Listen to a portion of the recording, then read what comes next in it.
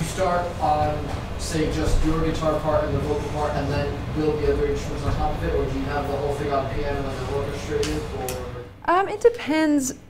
The way I've written has evolved a lot too over the past couple of years, because I have done a lot more like studio production in my own personal home studio. I mean, originally when I started writing, it comes two ways. A lot of times I just hear melodies, not with an instrument. I'm just walking down the street and hear a song all of a sudden. And then I'll like record it on my iPhone and then go do something with it once I can be somewhere where it's not like embarrassing to sit down and have to write a song.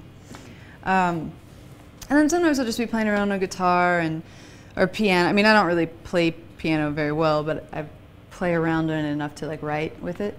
And so sometimes it'll come from the chord changes on the instrument, and then the melody and lyrics will come from there.